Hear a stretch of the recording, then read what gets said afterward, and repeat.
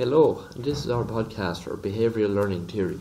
This podcast was created by Shane, Paul, Niamh, Liam and Tanya. In this podcast we will run through what makes up behavioural learning theory, along with the work of the main theorists in this field. At the end of this video, I hope you've gained a better understanding and comprehension of this topic. So just sit back, enjoy, and let's get started. Yes, Paul. Sir, what's behavioural learning theory?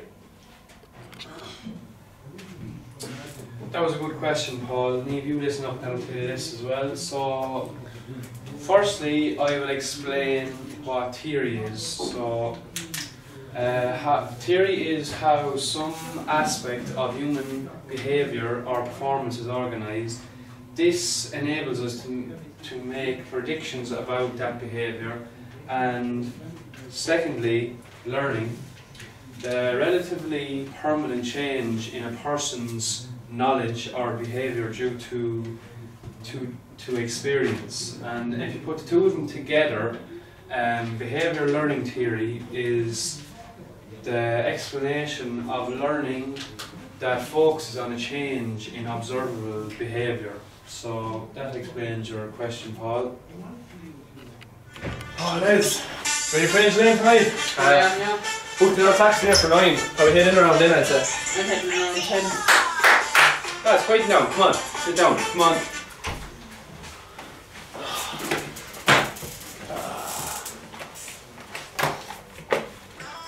Oh, lads. So much today. Oh my god. It was a rough I had night. 68 ones last night, but I'm done.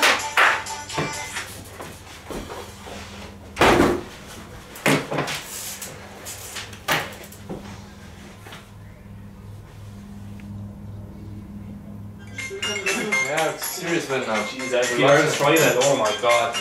Unreal, huh? Yeah. Jeez, I can't go over to that.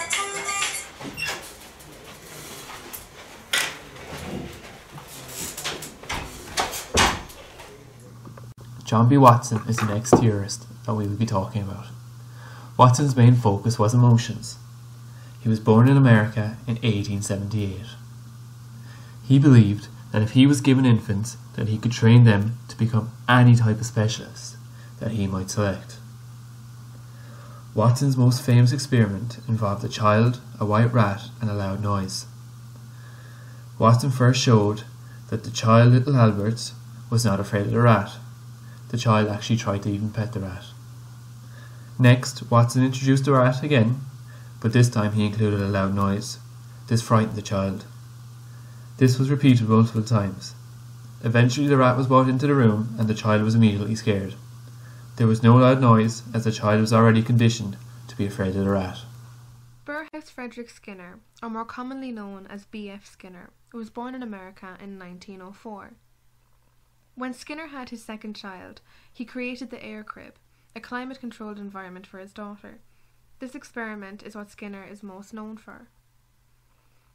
Antecedent control is when you ensure a lab is safe before letting students use it. Teachers can handle inconsequential behaviour by ignoring it. This ensures that they do not damage the learning environment, as responding will be likely to make it worse. When a teacher takes this approach, the behaviour will usually improve within 30 seconds. An example of this is when a student talks out of turn and the teacher just ignores it. Consequential behaviour must be addressed by the teacher, as this behaviour is damaging to the learning environment for both themselves and other students. This would include when students are being disruptive and either physically or verbally abusive. An example of a student being physically disruptive will be shown in the following scenes.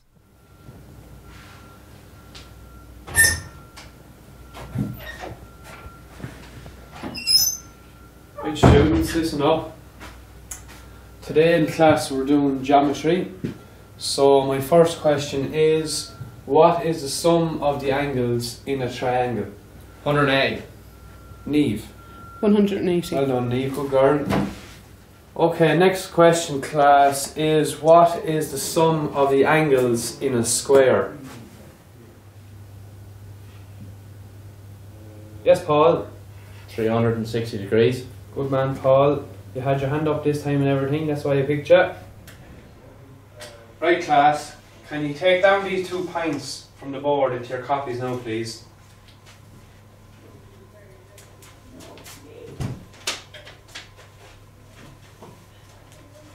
Who threw the paper airplane?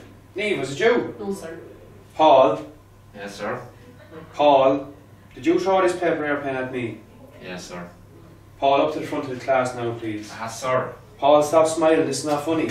Up to the front of the class. And put this in the bin as well, please.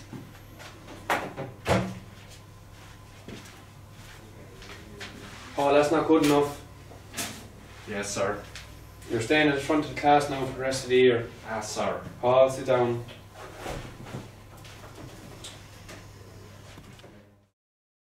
Put an old nag in there for later.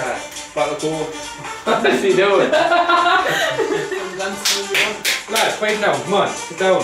Come on. Come on. Oh, you fucking clap for him, had that on. Every airplane's up in the door. And I'm nagging for tonight, anyway. Yeah. Copies now, please.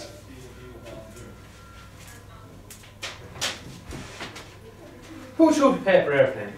Who threw it? Niamh, was it you? No, sir. Paul, was it you?